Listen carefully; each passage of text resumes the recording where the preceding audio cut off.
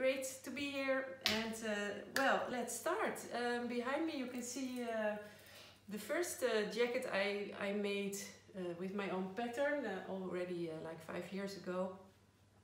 And I always use it for my students to have a look how it is constructed. And behind me you can see the pattern you all can download. It's the first thing I want to tell about it. It's of course a standard pattern, and in couture you don't work with patterns, you work with the body, but you can make a test garment, and that's the whole case here. It's also for me online the most challenging part of this whole course, because I am not right near you. Because of the distance, it's sometimes difficult to help you altering the pattern. We can go a long way really, so bear with me, and I'll see what I can do from a distance. Send me pictures of your test toile, and let's work on it together. The only thing is I can't really pin it, or of course, but yeah, I've done it before online and it always works out in the end, but just please be patient, because sometimes it can take a while before the pattern is perfect. Also, the bust size is quite important, so please make sure when you choose your size,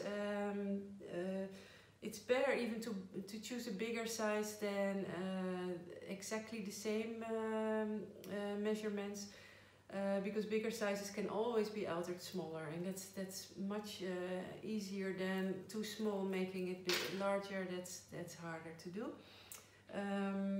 What else can I tell? Yeah, the thing is, for the next week we will start making the pattern in cotton. I have here an example, I think, of the cotton. Yeah, here it is. This is normally the cotton I use. It's quite sturdy, quite firm. But yeah, you can also use an old bed sheet. It's just to check how the pattern fits your measurement, your body. You will only sew the bodies, so you don't put sleeves in. You just sew one sleeve. It saves time, and first you want to see how the bodies fit you. And then you add one sleeve, and normally that should be enough. And you can see how it falls, if the sleeve needs to be wider or not. Okay, so far about sewing the toile. I will during the week walk through the steps with you. This is more of an introduction video. I also will post the lesson number 1, making the toile, in a PDF in the group after I've posted this video, so there you can read it step by step. Shouldn't be that much of a problem. So far, now for the jacket. What makes this jacket so special? First of all, the history of the jacket. Coco Chanel was already 70 when she, or in her 70s when she designed this jacket. It came with a straight skirt as a lovely duo. She actually stopped working during and after the war, but then in the 50s Christian Dior came with his famous new look couture collection, and she saw it and she was furious. That's at least what I've read about it. She was really a feminist of her time. She's one of the first women who designed trousers for ladies. She used unusual fabrics that were only used in sports or in menswear. She loved the fact that those like jerseys were so nice to wear, light and cheap to buy, because when she started she didn't have a lot of money. So she was a smart businesswoman, and she invented whole new territories for women's clothing. So she saw in the 50s Dior with his new look, and as you might know, Dior's jackets were super corseted tight. really like this, and then with a skirt, and it was really back to constrictions for women. And she, after the war, a lot of women had to work because of a lot of men were or wounded or died during the war. So a lot of women had to work in the factory or in the office. There was a whole new feminine wave of working class women. And she wanted to design something that wears really nice. It fits like a glove, feels super comfortable and looks very classy. Instead of, again, this tight Dior outfit, jackets, skirts, like back to the corset era. So then she came up with the Chanel jacket, and it was a huge success. She, every time the base is the same, but she designed it in different, every time different styles, different buttons, different galons, different trims, different fabrics. It was a huge hit, and it still is. It's still iconic, and also not only iconic by look, but also the original construction is really special. So I will explain a little bit about it. Chanel used, as I told earlier, fabrics that are really woolen tweeds, which were used only in menswear for hunting or sports. And tweeds are soft, they are warm, they have a movement, and she used a technique also new. It was used again in menswear but never in women's wear. She used the technique of quilting the lining to the fabric directly. So as you can see, here you have the fashion fabric, but the inside, here it starts, is quilted in lines with a sewing machine. So it can be done by hand as well, but we will use the sewing machine. All quilted to the jacket. Inside there is a hidden layer, and that's the silk chiffon or organza. And with this jacket I used the chiffon, and it's super light, it's silk, but it gives a sort of extra added strength and suppleness. I don't know if that's the right English word, but here it's nothing. You don't even feel it, but it adds to the comfortable wearing. So if you wear this jacket, also because of the quilting, it feels like a cardigan. It's not like a stiff English jacket. No, it's like a cardigan, and that's the whole idea of this jacket. What I also want to say, it's a square model, because I've had many students when they are making the toile that want to really make it tighter to your hips and waistline. And of course in Chanel, Karl Lagerfeld did that a lot, but this is, we are going to make the classic pattern, and that's a boxed, almost square jacket, and only the curve is in here, in this princess scene. But when I turn it around, you will see it's almost square, and it's not tight. So that's, please keep that in mind when you make this pattern and the toile. It should fall like this. And in cotton, that's hard to see, because cotton behaves totally different, of course, than this quilted version, but keep it in mind. Okay, so another really nice thing about Chanel jackets, she used the three-piece sleeve, which is almost never used, not much at least. It's a sleeve that gives much more movement, but in the same time it falls like a like a glove. Can I say that? In Dutch we say that. Anyway, and there is also because of this seam here, and here is an extra part added.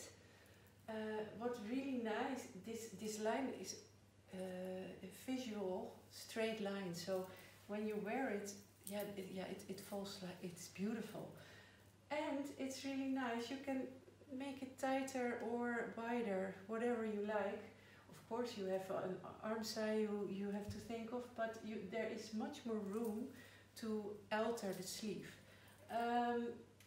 Originally, Chanel did the armhole very high, so you could really swing your arm around. This pattern doesn't have that because it's nowadays quite unusual, and a lot of people don't like it anymore. It's so high in the armpit. So this one is still high enough, but less high than the original Chanel jacket. So it's a bit adapted to modern times. But I think it would be fun also to make maybe a jacket once with this high, just to see how it feels. But that's maybe another course then. Okay. Here you see I've added the English word fringes in between the lining and the outer fabric. But of course you're totally free to do whatever you like. That's exactly in the spirit of Coco Chanel. So you can sew it on, you can leave it out and just keep it here. You can place it here at the vent of the sleeve, but you can also choose to leave it out or only do the lower part. Here I have 4 small buttons. That's how I also made the pattern. But again, if you have beautiful big buttons you want to use 3 or maybe 2, or sometimes you even see only 1 here. You're totally free to decide what you like. Same with the pockets. We have 4 pockets here, but a lot of students say, I'll skip the small ones, or I'll place the small one higher up. Just go on Pinterest, look at all the jackets Chanel designed, and make it your own. That's the whole fun of this project. It's very strict in how it's constructed, but you can totally be free in fabric, trim, and the whole look and feel of it. And that's the fun thing. In the end, you will see in the group, no jacket is the same. Everyone has this totally almost their own character placed in the jacket, which is really lovely. So also how many buttons, I can't buy the trim, don't worry, because what I also sense often when students are making the jacket, they along the way get different ideas of trims they want, or so that's really for the last part of your jacket, and we will focus mainly on the construction now, because that's really something you have to do following certain guidelines. Okay, something about fabric. I can't zoom in, but I will make pictures of the examples I have here, so you can have a better look. For this jacket you can really use a lot. This is like a very fluffy wool. It's lovely. One student made a jacket, it was beautiful, but totally different of course than something like this. This is a sample from Linton, and it's a woven tweed. It's how do you say, it's quite tight still, but it fringes a lot. A lot of these woven fabrics fringe quite easily, so that's why we will take like 10 centimeters extra around every pattern piece, because we don't want it to fringe too much, because then you have a problem. So here all these examples, wool, cotton, silk blends. Here also these are quite familiar, like really Chanel fabrics. All super lovely, and the good thing is also this is a Linton tweed. Because of all the small threads woven, you can even pull it a little bit and manipulate it. For the unused area, for example, you can really make use of the kind of fabric you have. If you have like a plain wool, I have it here, it's quite fine, also from Linton. It's also really good to use, and the nice thing of this one is you can, with your iron, press it really nice, again in shape, because that's what we will do. It's not only sewing this jacket, but we will try really to manipulate the fabric, so you have beautiful rounded areas, etc. But that's for later. I had some questions about the difference of chiffon and organza. I started with chiffon. That's how I learned it in my first class ever. It's quite fine, it's pure silk, and as you hear as well, you can't feel it back, but still you feel the difference, if you know what I mean. This is more firm, and it gives a bit more firmness to the jacket, but I prefer working with it also. I thought about it, why? Because it's a bit easier to handle, and with my students everybody has a different fabric, and then this always will do. This can maybe sometimes, if you have a really heavy winter wool, it can be too light, but still it adds. So don't worry if you bought this, it's fine. It's what I mentioned in my list. Don't worry, it's beautiful. For the lining, this jacket has this really shiny lining, which is beautiful, but for the jacket I will sew along with you, I've got this silk, and I'm really, I know this result will be also very beautiful, so it's nice for you also, guys, to see the difference between those two. This is the horsehair. It's like a thick canvas, maybe hard to see from this distance, but I will make pictures. We will use pieces like this, and they go in here and in the sleeve. So again, you really, it's hardly visible, or it is invisible actually, but it gives really a firmness to all the hems. Then let me see. Here's some beautiful, totally different examples of fantastic fabric. I mean, you can really go wild on your fabric. That's also so nice of this jacket. I will use this one. It's a beautiful woven wool, and I'm even thinking of using this black side for my trim, but I'm not sure yet. I have to see it when the jacket is ready.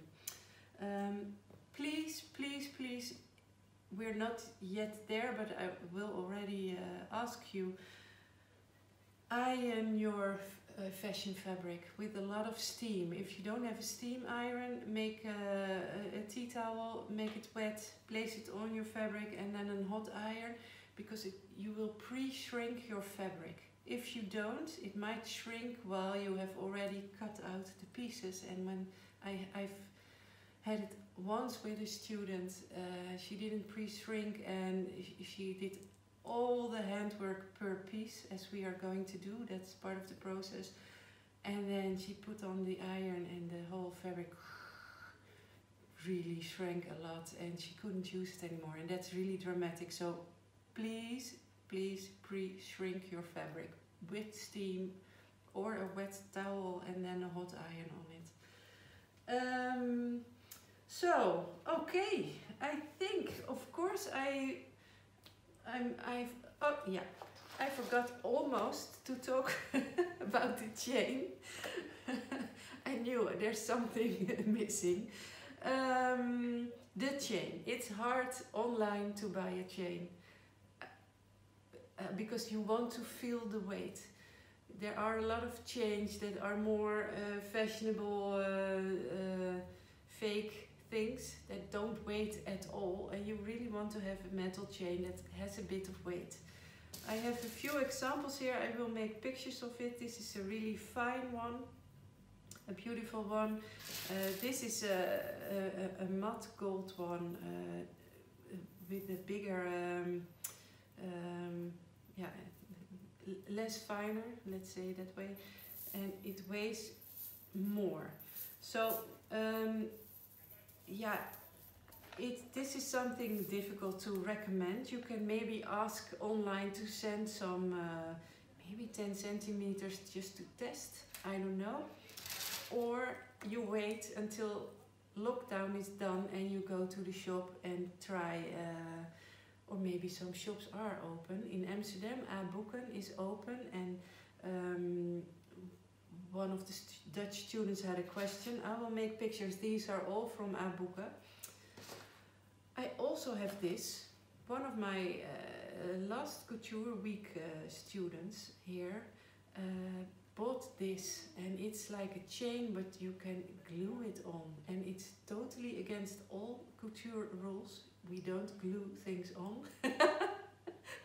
But it was so beautiful, and me too. I thought, you know, if you want to try it, do it. It's have an open mind.